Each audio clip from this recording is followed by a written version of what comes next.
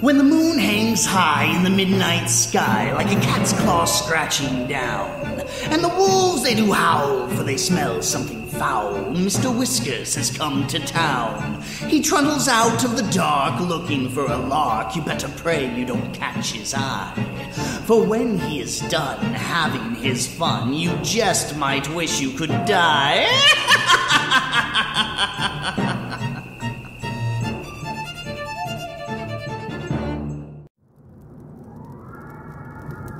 Good evening, my creepy kitties. It is I, your host, Mr. Whiskers, the Mad Catter, and I'm here to bring you, well, not an episode of Twisted Teatime, not yet at least.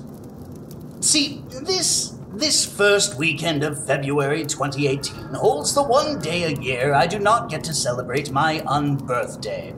As such, I have made myself quite the busy little boogeyman. After traveling to a faraway land to visit a dear friend of mine, I plan to return home to celebrate as only the Mad Catter can. After which, I should be able to rededicate myself to Twisted Teatime and return to regular updates.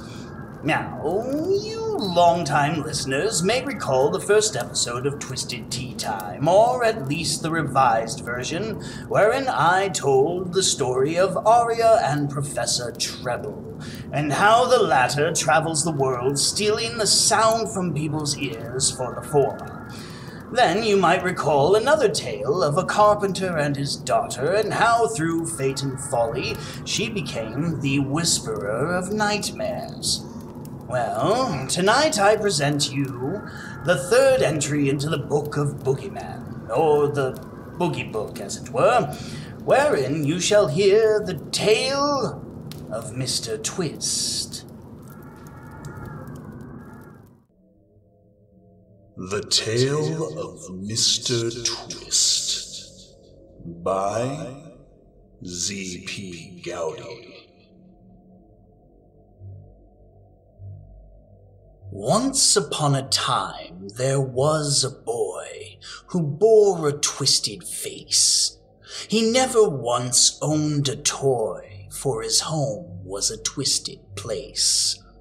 He grew so very large and strong, his folks did attempt to hide their freakish boy so garish and wrong. He died at birth, they'd often lied. So they kept him out of sight, in the basement cramped and small. He never got to see daylight, just dancing shadows on the wall. The shadows danced, the shadows sang, and wove him tales of dark delight. They sung stories of beasts of flesh and fang, and whispered of freedom from his plight. The only ones who showed him love were his little brother and sister, who'd always play nice and never shove, and made sure to call him Mister. Then one day as they did play, their parents, mean and cruel, came home in a huff and said, "Enough! You have broken some sort of rule." What rule they broke they never did say, but their anger was written plain.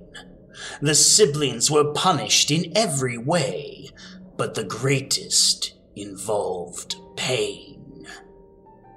Cruel punishment was no stranger to that basement-dwelling boy, but to know his siblings to be in danger was a thought he'd not employ. Their cries of pain did fuel his rage, and so great was his strength, the twisted boy escaped his cage with a chain of some length. The violence that was seen that night is the stuff which poems are made. The twisted boy did beat and bite. From their parents the siblings were saved. During the fight a fire was lit. Throughout the house it spread.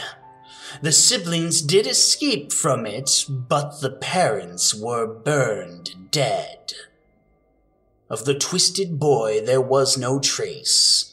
Perhaps it was best for him to hide, for he was suspect in a murder case, so his destination he did not confide.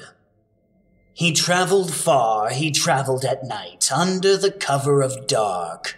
His company was the pale moonlight, and those shadows drawn and stark. Desperate for a home was he, and his siblings were sorely missed.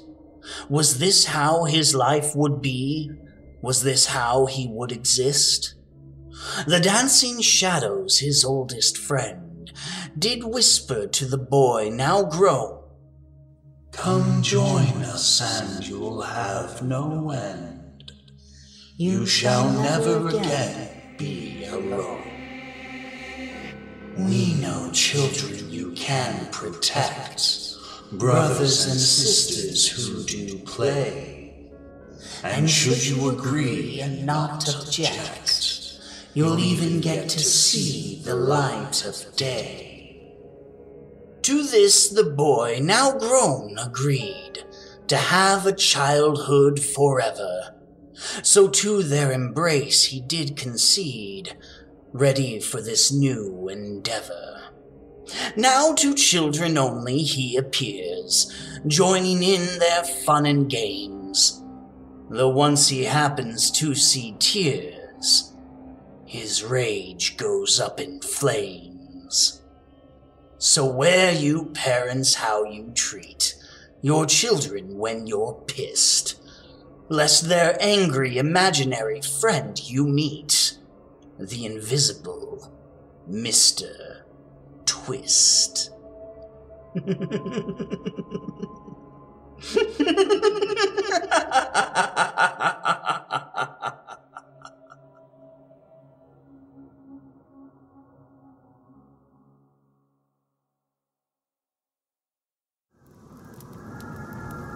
Welcome back, kitties! I do hope you enjoyed that short little poem. Suffice to say, not all imaginary friends are ghosts, and some really do want what's best for their friends.